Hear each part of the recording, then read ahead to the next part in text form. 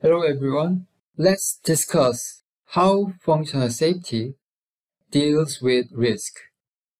Basically, failure originates from defects that can be considered the root cause. For instance, moisture can lead to corrosion in hardware components, triggering various failure modes.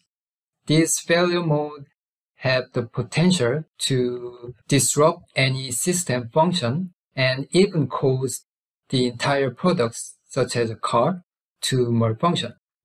The failure of hardware device pose a threat to human safety, and software units can also contribute to such failure if they have defects. Therefore, it's crucial to provide adequate solution in line with the Allah principle, as low as reasonably practicable. And remaining risks should be acceptable at a reasonable level. On the left, you can consider the function-oriented analysis depicted, while the method of analyzing the design specification on the right is also worth considering.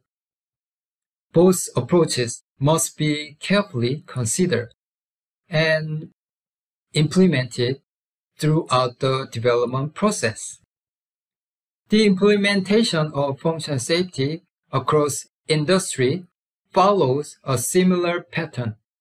In essence, the risk classification rating is ASIL for automobiles, DAL for civil aircraft, and SEAL for general industry. While the terminology may vary slightly, the underlying activity remains consistent. We will dive deeper into this aspect in the subsequent section for more detailed explanation.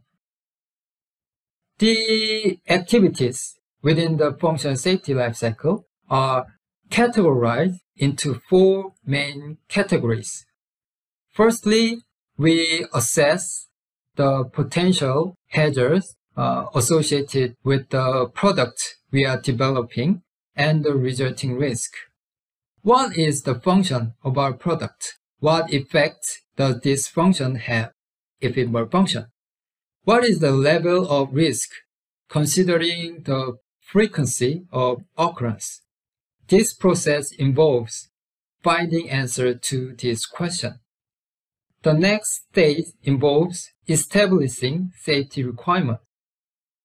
Based on our understanding of the risk identified in the previous stage, we determine the high and low risk involved. If the risk level exceeds our target, we define safety requirements to mitigate and reduce the risk. Following this, we proceed to design an architecture that incorporates these safety requirements.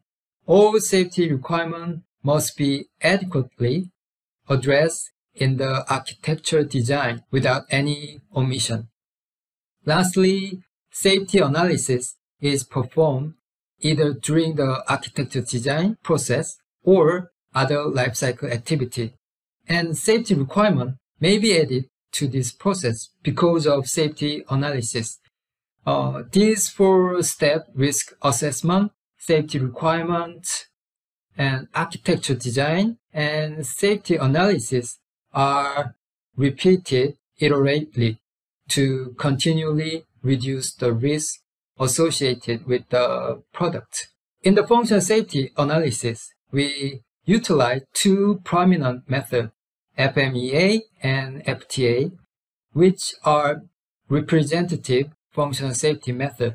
FMEA involves analyzing the failure mode, effects, and causes of the target system, working bottom-up. And it helps us understand what causes malfunction in vehicle, for example. On the other hand, FTA follows top-down approach, where we investigate what causes the occurrence of failure based on the results of analyzing the vehicle malfunction. These two methods complement each other. For instance, once we have an architecture consisting of subcomponents, we can conduct an FMEA analysis on it. Similarly, FTA can be performed, leading to the derivation of new safety requirements and subsequent modification to the architecture. FTA, FMEA, and safety design can be constructed complementarily. Thus far, we have covered the key activities necessary for functional safety. However, there are a few additional activities worth considering. All resources utilized in the project must be safe and reliable. While safety design is crucial, managing the resources allocated to the project is equally important. Suppliers undergo a functional safety audit to ensure their qualification. It may also be necessary to verify the tools, software components, and hardware device employed in the project. Moreover, every project requires effective management, and functional safety projects are no exception. Safety management is crucial to proactively control risk based on organization rules and policy. And lastly, there are certain yet important activities such as configuration management and problem management.